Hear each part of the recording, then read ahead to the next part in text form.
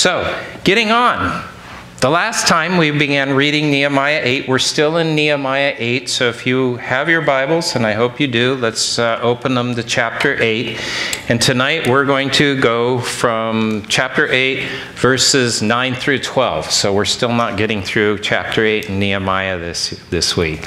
But last time we studied these first 8 verses in Nehemiah, and we saw how the children of the Jewish exile were taking that next step in building an enduring faith. And that was through the hearing of God's word. We learned that the people asked Ezra the scribe, they asked him to bring out the word and to read God's word to them. So Ezra read out of the book of the law, and that everyone who could understand, everyone, so from the youngest person able to understand to the oldest that was able to come, they came and listened. And they listened for a long time. We figured that Ezra probably preached for at least 6 hours that day. And then they went on. And we're kind of going to go into that area today. More importantly, what we saw and what we learned is the heart and the attitude they brought before God to hear his word preached. And we learned that they came to hear God's word in unity. They came as a family. Any differences they may have had, they put aside, and they came as one. That's really how that it reads, is that they came in one. We also learned that they came to hear God's word attentively. They were ready to receive it. Another person said that they came to receive his word with gladness. They came expectantly. They knew that they were hearing God's word, and they expected that God would speak to them through his word. We also learned that they came submissively. In other words, they realized that God was God and they're just people. And so they knew that God had wisdom and honor and glory way above, as my brother Yaroslav said, the wisdom of man. God's wisdom is so much higher than ours that there's just no comparison between the two. And they came to hear his word diligently. In other words, they were going to hear it and seek to learn from it and to apply that to their lives. So as we continue tonight, we're going to continue in our reading, and we're going to see how God's word actually did touch many of the people that were there that day who listened to Ezra. And that didn't change. As we continue in our study tonight, I want us to see these points as we read these verses. We want to see how the word, now it jumped ahead, led to the people being convicted. The word helped to comfort them. The word helped them to be compassionate. And finally, God's word gave them confidence. So let's stand as we read God's word. Again, Nehemiah chapter 8, starting in verse 9. And Nehemiah, who was the governor, and Ezra the priest, and the scribe, and the Levites, who taught the people, said to all of the people, "This day is holy to the Lord your God. Do not mourn or weep." For all the people wept as they heard the words of the law. Then he said to them, "Go your way, eat the fat, and drink the sweet wine, and send portions to anyone who has nothing ready. For this day is holy to our Lord. And do not be grieved, for the joy of the Lord is your strength." So the Levites calmed all the people, saying, "Be quiet, for this day is holy. Do not be grieved." And all the people went their way to eat and drink and to send portions and to make great rejoicing, because they had understood the words that were declared to them. Father God, we thank you so much for your word, Lord. You didn't leave us as orphans, directionless, without instructions on how to live in this life, Lord God, but you gave us this book. You gave us your word to help teach us, Lord, to give us wisdom, to teach us discernment, to give us the distinction between right and wrong, what's holy and what's sin. And we thank you and praise you for that, Lord. So tonight, Holy Spirit, fall on this house, Lord. Open our ears, open our hearts. Teach us your word. Change our lives, Lord, because we want to be more like you, Jesus. And it's in your name I pray. Amen. Please be seated. So we'll jump right in tonight. So we see, first point, how God's word convicted them. And I'm going to read again verse 9. And Nehemiah, who was the governor, and Ezra the priest and scribe, and the Levites who taught the people, said to all the people, "This day is holy to the Lord your God. Do not mourn or weep." For all the people wept as they heard the words of the law. Now, it's kind of funny, because remember last time, I don't know if you remember it, because it was a couple weeks ago, but I was joking about what book Ezra was reading from, since it doesn't really tell us. And I was saying, well, I hope they weren't reading from Numbers, and I don't think they were, although they may have been reading that a little bit. But this is an interesting sentence here in Nehemiah, because it does give us a clue what book Ezra was reading from. He says, "This day is holy to the Lord your God. Do not mourn and weep." And if you do a study, you'll find that a similar passage to this occurs primarily in Leviticus 23. But Numbers 29 also tells us that this area, this day that they were referring to, is holy, is the first day of the 7th month. And the reason that was holy to God, because you notice in that passage, in those 4 verses, we read 3 times that this day is holy to your God.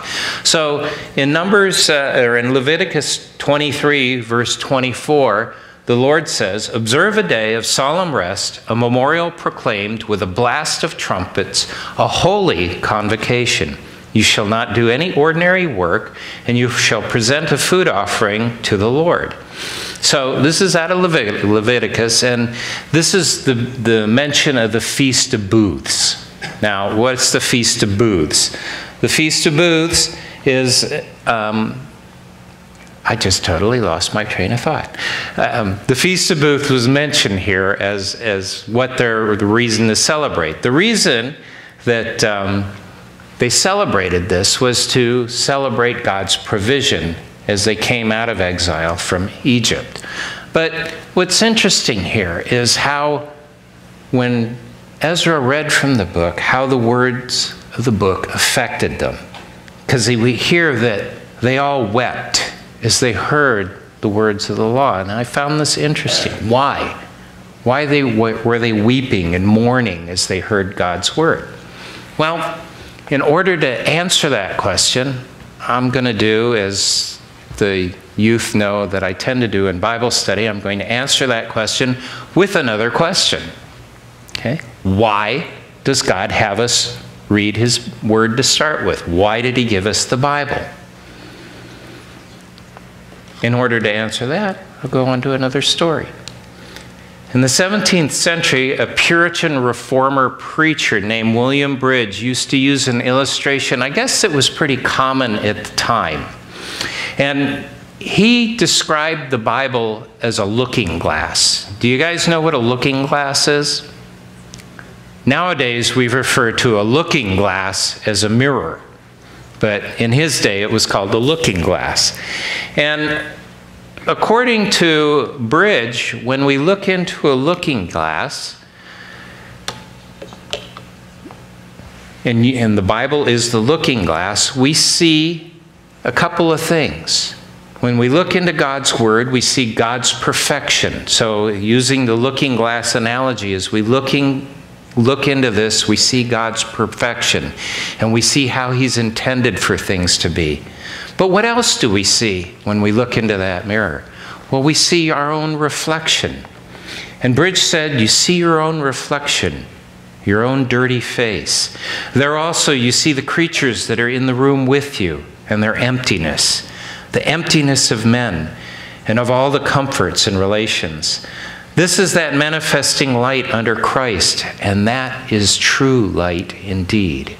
In other words, when we read or hear God's word, we see ourselves, we should be able to see ourselves for how we really are. We see how magnificent and pure and holy God is, and we see that person looking back at us, and there's a big difference there between God and us.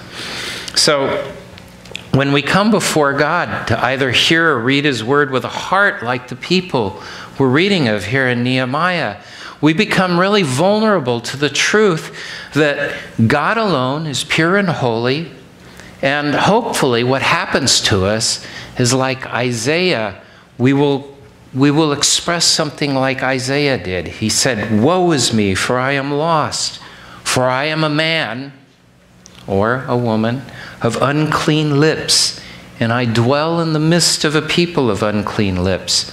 For my eyes have seen the King, the Lord of hosts." And again, what Isaiah was saying is, I've seen God in his magnificence, and I'm horrible and wretched. He's convicted. Now, remember the historical context here. We're talking about the children of the Babylonian exile.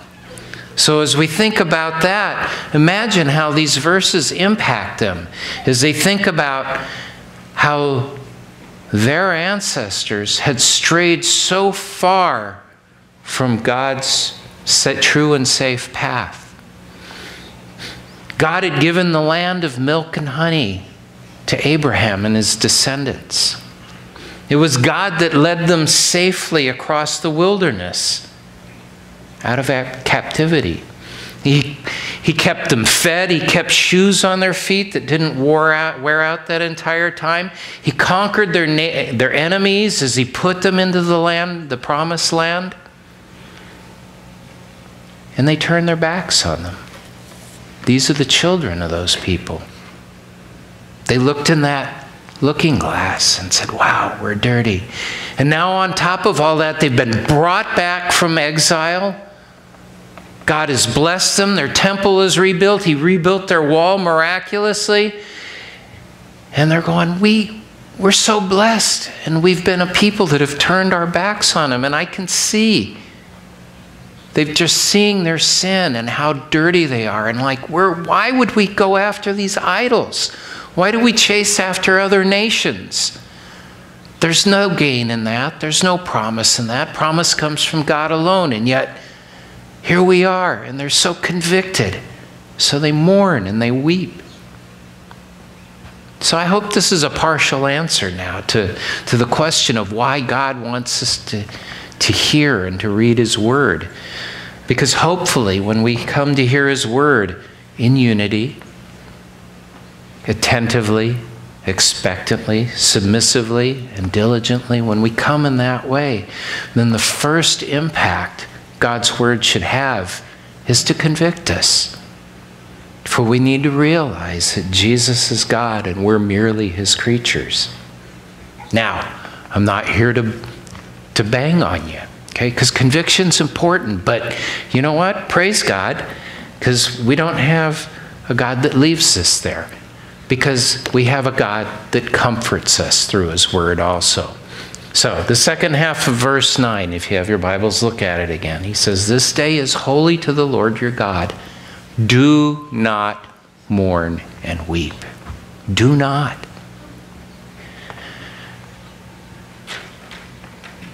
Have you ever known a person? Do you have a person or a kind of friend, supposedly a friend, who's kind of always pointing out your flaws? Have you ever dealt with a person like that? You know the kind of person I'm speaking of, don't you? This person is one of those people that they always say, "Hey, why are you doing that way? You're doing that wrong." Or, you really shouldn't dress like that. You don't look well. Or, why did you say that? Why wouldn't you say something differently? Now, it's one thing if a person, like my wife does this to me all the time. She says, "Why did you say that? Maybe you shouldn't say that way." At first I'll go, what? And then I'll say, "Okay, you have a point. I need to be corrected here," and I'm corrected. And hopefully I'm better for it. But I'm not talking about that kind of person. I'm talking about the kind of person that's always kind of picking on you and making fun of you. And really what's at the heart of that person is they're trying to make themselves feel better by picking on all your flaws. And they're not doing anything to help improve you. I mean, I pick on people, but I generally do it to try to help them get a little better. I make suggestions afterwards. My technique is getting better thanks to my wife's good example, okay? Because I used to be really bad about it. But this person is one of those people, like I think they live by the motto that Well, I'm not happy until you're not happy. And then they're happy, you know? So the cool thing is, our God is not like that. Okay? He convicts us. And that's a good thing, because we need to be convicted of our sins. We need to see ourselves as we really are so that we can be changed. We can be worked in. And so the Lord amazingly says, yeah, you guys are sinful. Every single one of us is sinful. Not one of us is good. Not one of us seeks what is right. But praise be to God that He makes a way for us to come to Him.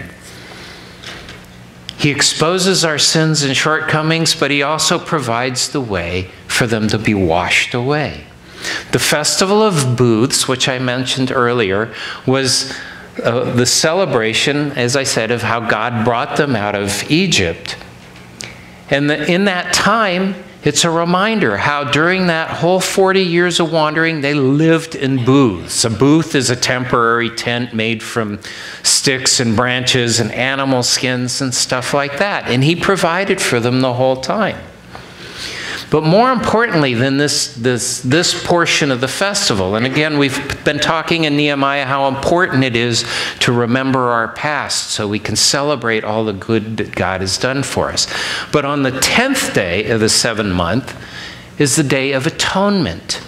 And this day was drawing near, okay? And in the Day of Atonement, an animal sacrifice would be made that would temporarily wash the people clean of their sins. So He says, don't mourn, don't weep. God knows you're sinful, but He's made a way of atoning for you. So Ezra and the Levites encouraged the people that way, reminding them of this, of God's goodness and grace and mercy, that God Himself would absolve them of their sins. And as I was doing this, or reading this and studying this, it kind of struck me how so much of the time we as Christians don't take the time to remember that Jesus has done this for us. And it wasn't just temporarily, but He came and He hung on that cross for us. And we tend to forget this. A lot of times people kind of start fixating on their sins. I probably do this on occasion, where I start looking in that mirror and I'm going, man, that face looking back at me, it's awfully dirty, it's awfully ugly. And it's good to be convicted of those sins, but the problem is that when you're only focused on those sins, then you're ignoring what Jesus did for us. In a way, it's dishonoring to God. Because Jesus is the founder and perfecter of our faith, who for the joy that was set before Him, listen to that, the joy that was set before Him, endured the cross, despising the shame, and He's seated at the right hand of the throne of God. That's Hebrews 12:2. And that's important, guys, because when we get so fixated on our condition, and the fact is we're still sinful, every one of us, even if we've been walking with the Lord for 50 years, the stain of sin is there. But you know what? When we're focused on those shortcomings and failures, in essence, we pick up a pile of dung and throw it at Jesus on the cross, saying, what you did for me wasn't enough. And that's not a good thing, guys. We need to remember what He's done for us and be glad about that. We need to be comforted by that. Do we still have sin in our lives? Yes. But Jesus, for the joy that was set before Him, hung on that cross to make you righteous before God. He justified us.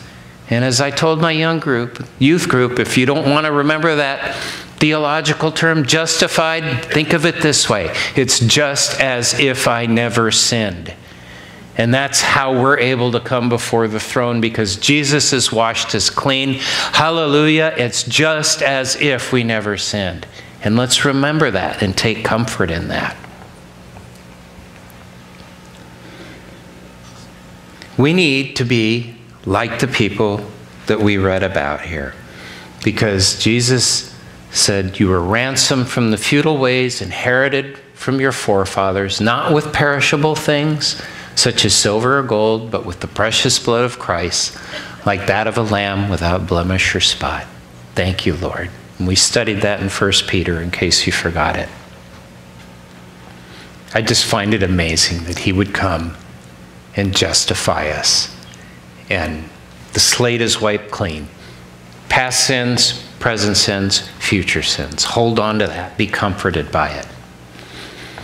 Okay, the next thing that God's word does for people is it should make us compassionate. Compassionate. Verse 10. Then he said to them, go your way, eat the fat, and drink the sweet wine, and send portions to anyone who has nothing ready. For this day is holy to our Lord. And do not be grieved, for the joy of the Lord is your strength. So the Levites calmed all the people, saying, be quiet, for this day is holy, do not be grieved. And all the people went their way to eat and drink and to send portions and to make great rejoicing, because they had understood the words that were declared to them. So far we've seen, right? Conviction, confidence. These are the wonderful gifts that God gives us through the hearing and reading of his word. But we can't stop here. We can't stop there. A person who has been convicted of their sins and repents is saved. Great. That's a wonderful thing. The person that's saved has confidence before God, and that's a marvelous thing. However, if we just stop there, then we're focused on ourselves, and we don't want to be self-focused in our faith. There are too many Christians, especially in America, that are so focused on their personal relationship with God that they never go out to the world. It's great to have a personal relationship with the Lord, but we need to make sure that the world isn't just burning in flames behind us as we're staring at our own face in that mirror. And I think, maybe I'm exaggerating a little bit, but maybe that's why the evangelical church has so little power in today's culture. Because too many of us are focused on what Jesus does for me and my relationship, and not what I can do for Jesus, for God, and for his children in service. So, the personal relationship, it's crucial. But so is a relationship with your other brothers and sisters here. And more importantly, or just importantly, like Arthur did this week, sharing with people that don't know Christ. Because without that happening, then God's word never goes beyond here. So it's interesting here. So look at what Ezra said to the people in verse 10. It's easy to miss this part because it's kind of written in a strange way, but it says, go your way, eat the fat and drink sweet wine and send portions to anyone who has nothing ready. Bet you missed that when you read that. I almost did. Send portions to anyone that has nothing ready. Ezra was telling the people, God's word convicted you of your sin? Great. Don't weep or mourn because God has provided a way of atonement for you. Now he says, go celebrate, and while you're celebrating, make sure that your celebration includes those around you that don't have the means to celebrate. Bring everyone in. He says, go have compassion on your neighbor, just as God has had compassion on you.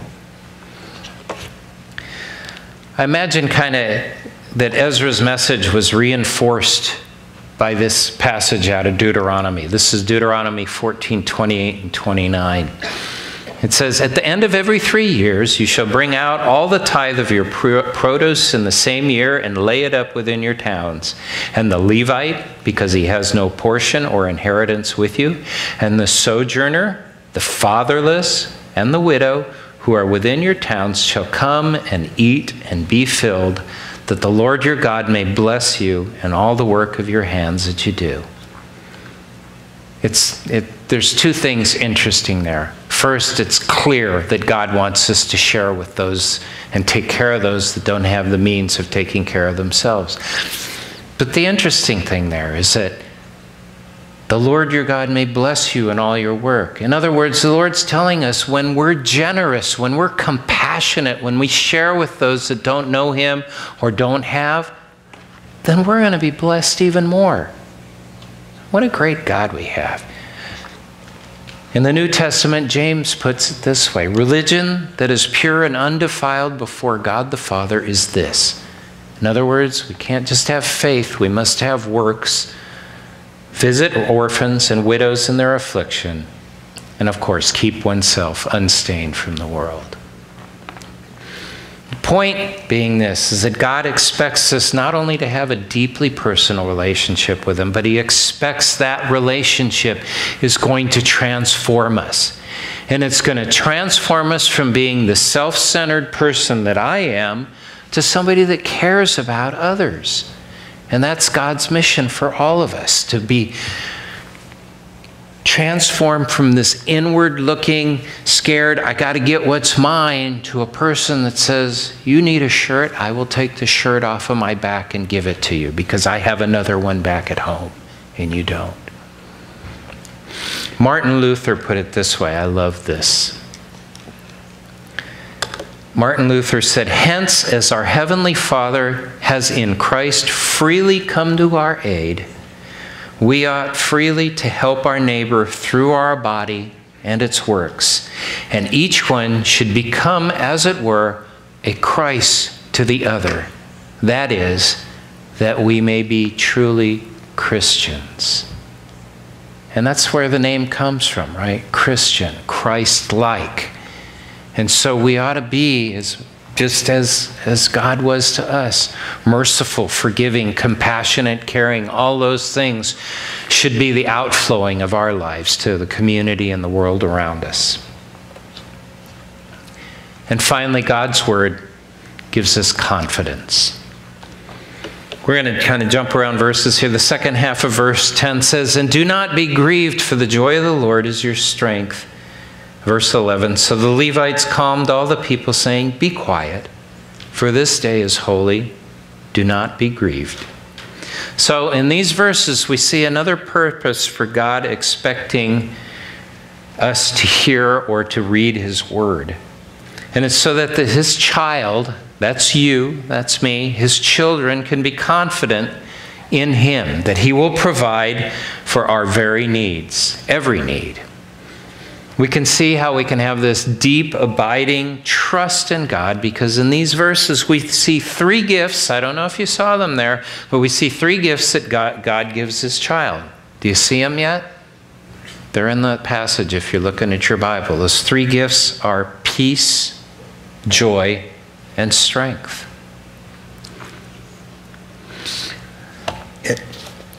In this translation, it doesn't specifically, there are different translations, but in this, in the ESV it says, be quiet, be still. In the NASB, it's probably a little bit better because it says be still. In other words, peace. The word hasa literally means to hold your peace. To hold your peace. And it's interesting because in context we need to remember that Ezra and the Levites are trying to encourage the people to have a correct frame of mind, because they're grieving, right? They're still grieving over their sins, the sins of their ancestors. And the Levites want them to shift their focus from their sin to remembering the mercy and forgiveness and all the blessings God had showered on them. Be still. Another translation there of that word. Be quiet. Be still. When I read that and saw the different translation, then I started thinking about Psalm 46, where David wrote, be still and know that I am God. I will be exalted among the nations. I will be exalted in the earth. The Lord of hosts is with us. The God of Jacob is our fortress. Be still. Remember what God has done for you. Yeah, we've all sinned, but God's provided for us. He's given us atonement. He gave them atonement. Our sins are forgiven. Be still and remember that. Now, if these people who had a temporary atonement, a temporary forgiveness through the sacrifice of an animal, were made confident by this, how much more confident should we be, Christian? Because we have the permanent atonement. We're covered. We should have much more confidence than they did, but so many of us lack that. God gave us Jesus. He was a perfect sacrifice. And not only that, Jesus himself gave us something more before he left. John 14:27, Jesus said, "Peace I leave with you, my peace, hasa, I give to you. Not as the world gives you peace do I give you, but he gives us peace. Do not let your heart be troubled, nor let it be fearful." Abide in Jesus. Seek the Holy Spirit. If we do these things, will have a calmness and a peace that the world doesn't have and can't have. You can't have this sort of peace without Jesus. So the Lord gives us peace. The next thing we saw him giving us was joy. The Levites told these people, they have the joy of the Lord. Now, at first glance, this might seem kind of strange because these people are grieving over their fallenness. They're convicted of their sins. And so the Levites are saying, don't worry, be still. You have the joy of the Lord. I'm sitting there crying over how dirty I am. I have joy? Well, this is interesting. It set me on a little word search again. The word translated joy, which is hadva, it occurs only twice in the Bible, in the Hebrew Bible in the Old Testament. And the definition is gladness and joy. Like, okay, well, that didn't really give me much edification. Like, well, it already says joy, so the definition's gladness and joy. So I looked at the other passage where this word chedva is, and it's in 1 Chronicles 16. So turn with me in 1 Chronicles 16, if you would. So I want to read from this. I think it's important that you see it for yourself as we're reading it. 1 Chronicles 16, and we're going to start reading in verse 23.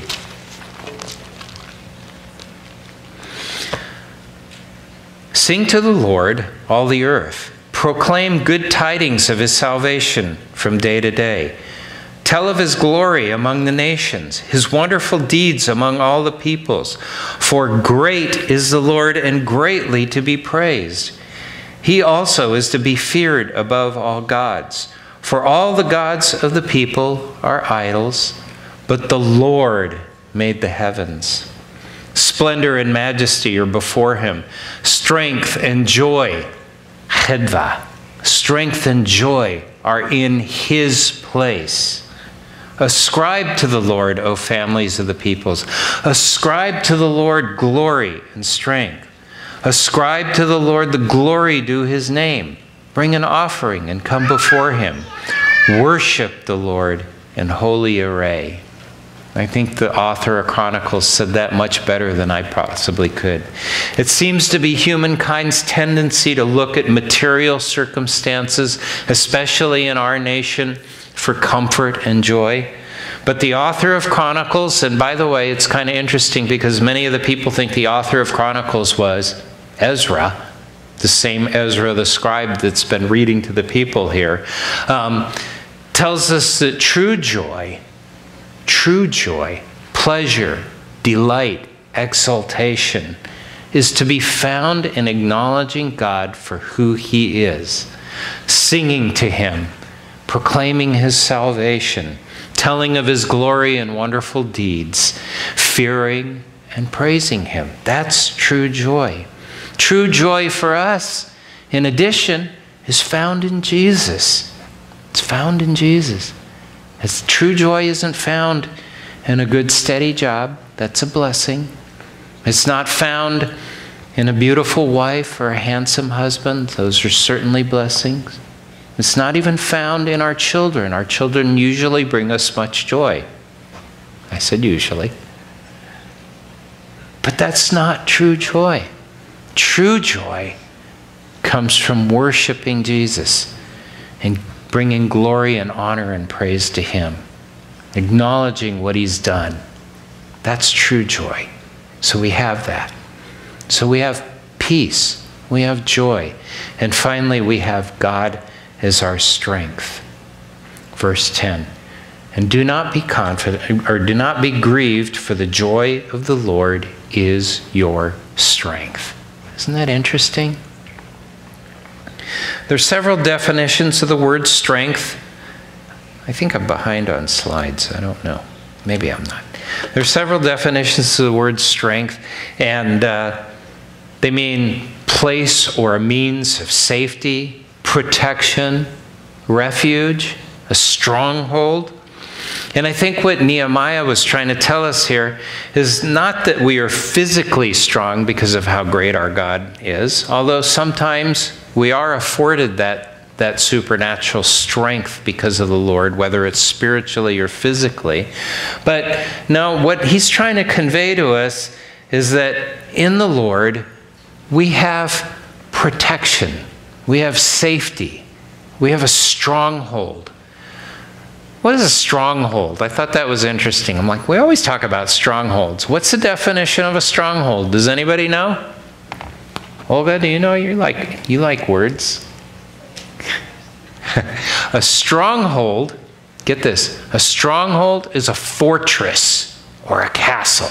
That's a stronghold. I thought that was interesting. So David put it this way in Psalm 28. The Lord is my strength. The Lord is my stronghold. The Lord is my fortress and my shield. In him my heart trusts, and I am helped. My heart exults, and with my song I give thanks to him. The Lord is the strength. He is the fortress, the castle of his people. He is a saving refuge of his anointed. Isn't that amazing? And then I read that. I typed it in here. Actually, I copied and pasted it, but I put that in there. And then I was immediately convicted. Why? Because I thought of how often I've forgotten to put my trust in Jesus first and tried to do things on my own strength. Rather than resting in my stronghold, my fortress, I'm going, I got this, I can do this, and things usually don't work out very well.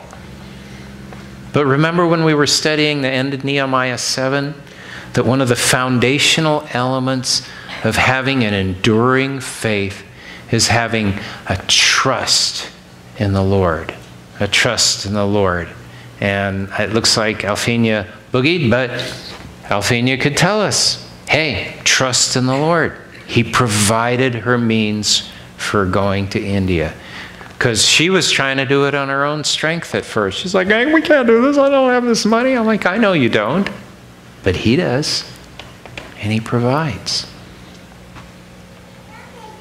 When we forget to go to the Lord first, to trust him, to seek him, we're essentially telling Jesus that I don't really trust that you know what's best for me.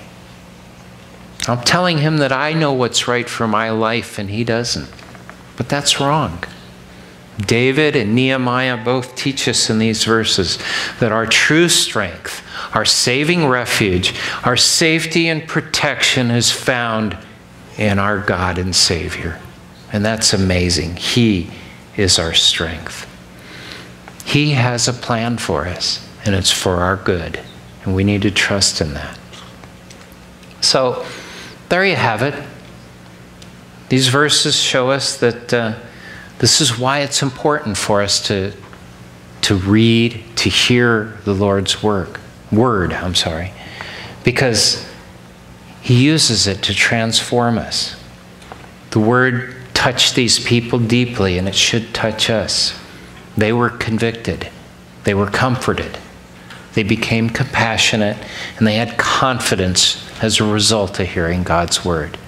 And I hope we have all had a similar experience through hearing God's word tonight. Now, before I close, when Jan and I, by the way, sorry I missed you guys at Bible study, but we had a blessed trip to Colorado, and it was just beautiful and wonderful seeing some of God's creation. But one of the days we were there, we were doing our devotional, and I read a passage from Charles Spurgeon that I thought was just amazing. And I just want to read this to you tonight in closing. So this is from Charles Spurgeon's Morning and Evening.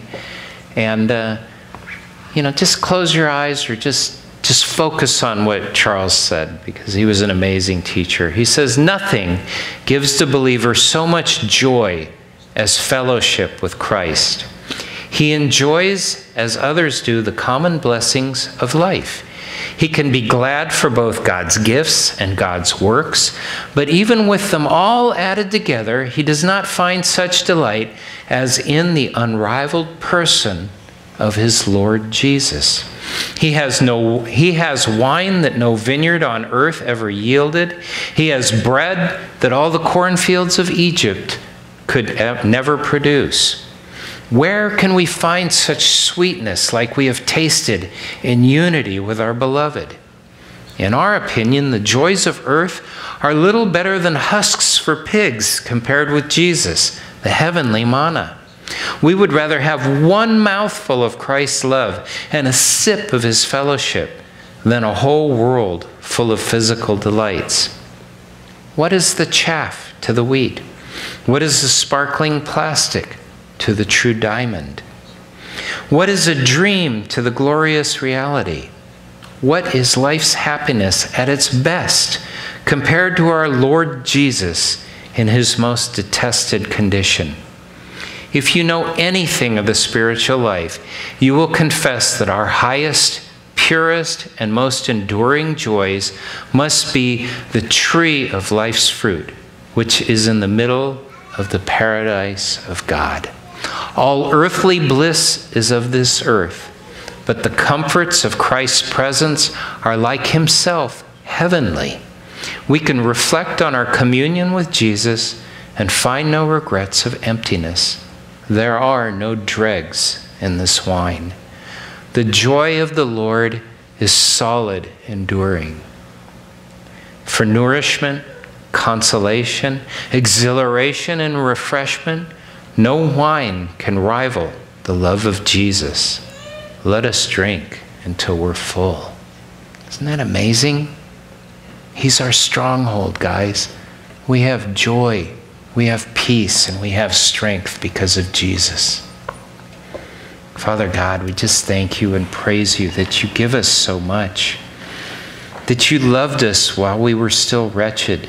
You washed us clean, Jesus, by hanging on the cross for us because you love us so much and you're so merciful. And Lord, as we are convicted of our sins, let us be gladdened by what you've done for us, Lord.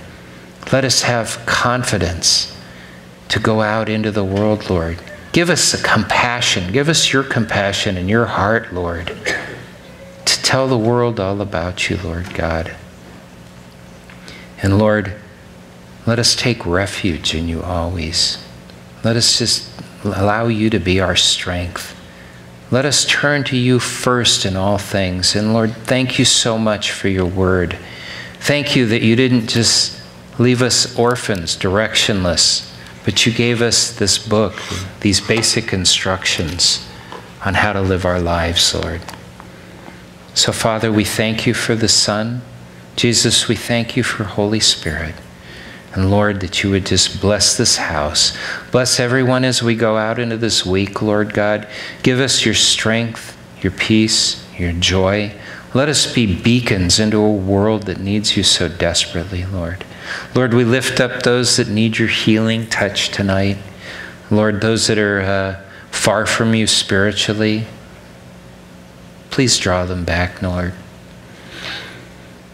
Lord, protect everyone as we go out this week and just help us to walk in your peace and joy every moment of every day. We say all these things and ask them in Jesus' precious name. Amen.